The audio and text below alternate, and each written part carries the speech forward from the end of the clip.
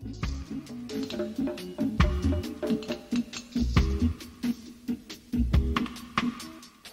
months, you have a 1-year-old doe or a 2-year-old buck. Can you remember everything about that buck? Can you remember what was the weight of the buck when it was weaned, or how many kids have it produced over the space of time if you weren't keeping some kind of records to say how many times the buck has been serviced or the buck has serviced the does?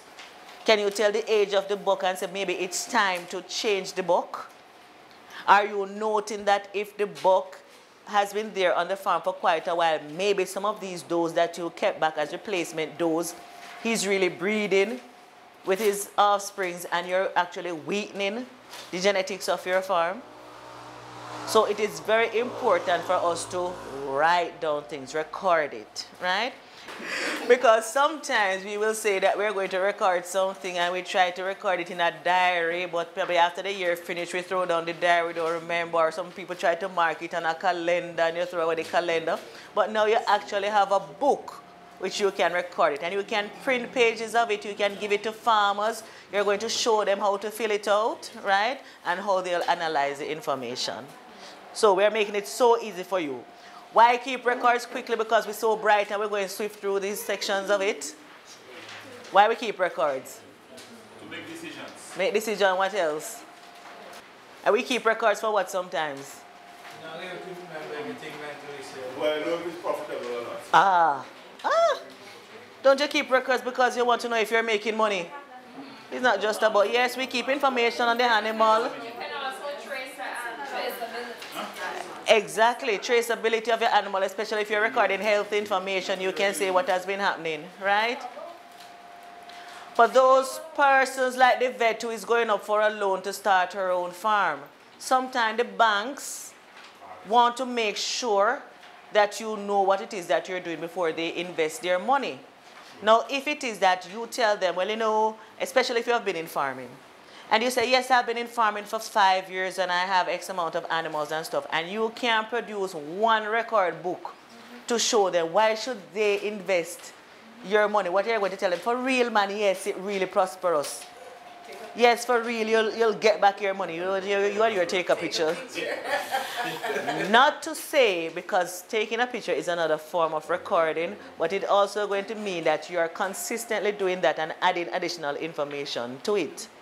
Because we do that sometimes, you know, especially when they talk about stealing of animals. Sometimes you can take a picture because if they find the animal, they can say, look, this is my animal, and some of these sort of things. But that is not what you want to do as your permanent form of record keeping. That kind of complement your record keeping as well, right?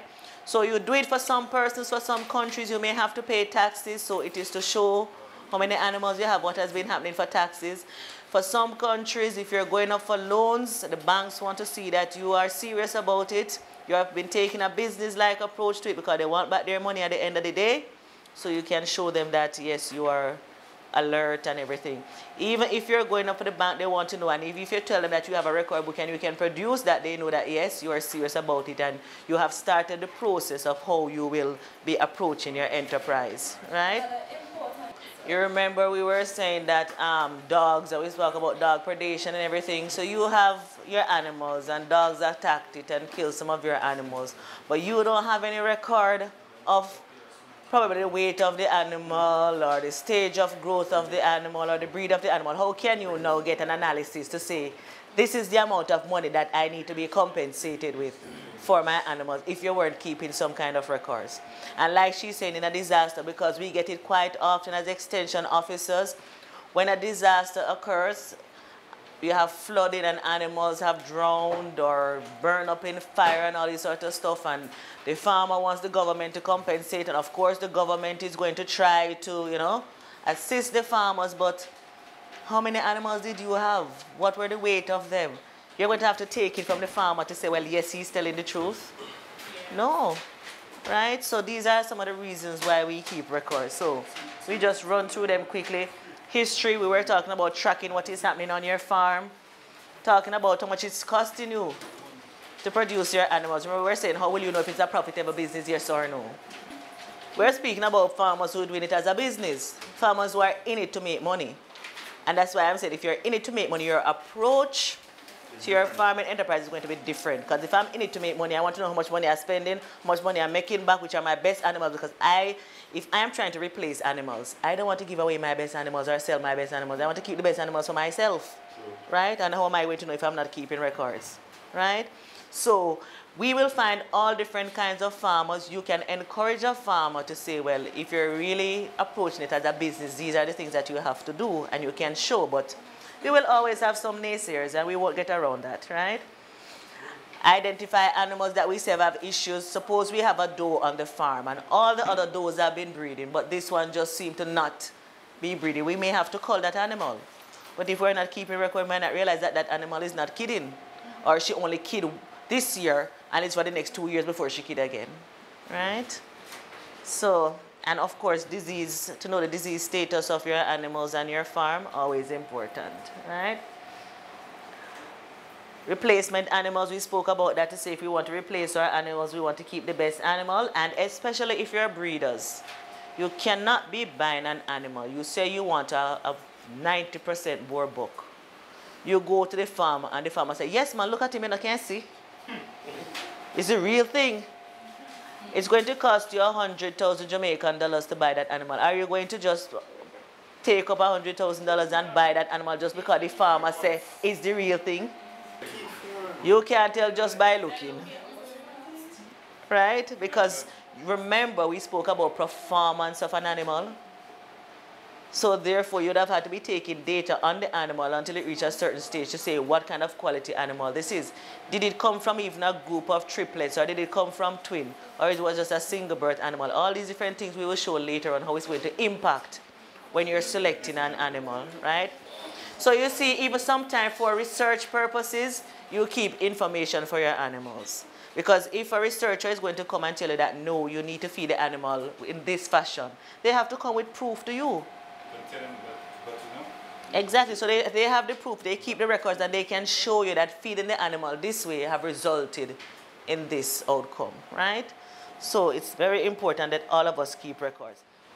So making decisions, production targets, very important. There is no farmer who should be starting any kind of farm without knowing what is his target. You have to know what are the different things that you're looking at. What is your reproduction efficiency?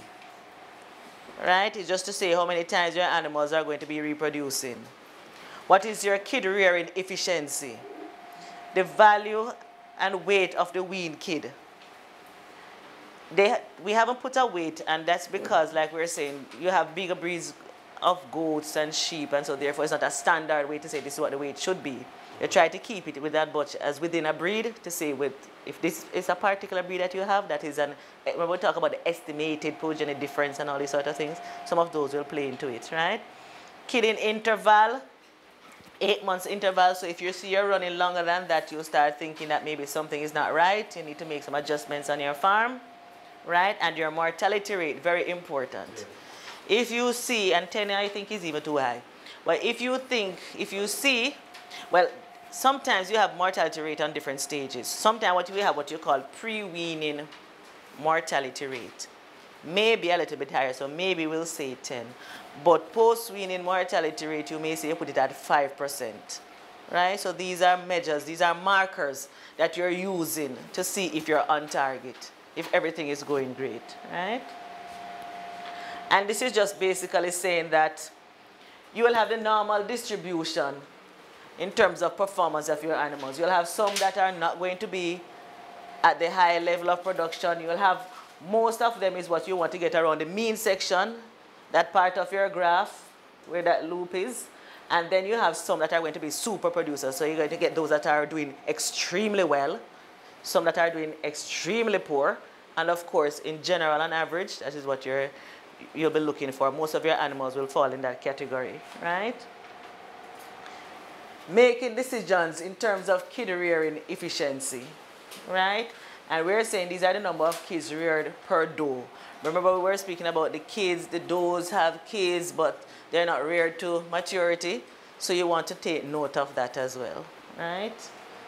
And this is just basically explaining to you how would you be able to calculate that. And it's just the number of weaned kids over the number of breeding females times 100, and that you're doing for your herd. You can do it for an individual animal or you can do it for the herd that you have. The average daily gain, that is what we're going to be looking at, especially when we're doing some of the calculations. And that is just the amount of weight the animal has gained for each day, given a particular period of time. So if you want to know how much weight your animal has been gaining, if you never took the birth weight and you don't have the weaning weight, you won't be able to say how much weight your animal has gained. From it was born till you wean it, how much weight has it gained? And what is the difference between the weight gain of this one compared to the weight gain of another one? If you would never even had the birth weight. So you can't have one without the other. You can't just wait and say, okay, when I wean it, I wait. What is that telling you? I don't know how fast it grew from it born till weaning without having the birth weight. So that is why when we're saying that we are measuring, remember we said that with the kid record, and you're measuring the birth weight, and you're measuring the weaning weight, that's because some of these calculations you'll be doing, right? Also, the mortality rate. That is when we said that you were talking about your health record, you will say how many kids died, or what treatments. These are what you put in your health record. Or sometimes persons have what they call the mortality record. So that record is just to say when animals have died. They record that in a special section, right? And mortality rate, of course, is just going to be the number of kids die prior to weaning over the number of kids born alive times 100. And you can have you can break it down, you can have what you call your pre-weaning mortality rate. So therefore, these are the amount of kids that I had that were born, right? And this is the amount of kids, exactly, that I still have alive up to weaning, right? So that is your pre-weaning mortality rate, and then you can have your mortality rate after. So if that is after weaning, this is the amount of animals that I have. Up until market, do I still have the same amount of animals? Did I suffer losses? How much percentage did I lose from after weaning to when I'm reaching market weight? Right? So it's the same kind of calculation, the number of animals that you had at the time of weaning to the time of marketing, right? Times 100, and you get your mortality rate. And we're calculating mortality rate. But we're not just calculating mortality rate, We're trying to show the farmer that in calculating your mortality rate, you can see either your economic losses or gains that you have made, depending on what your mortality rate was, right?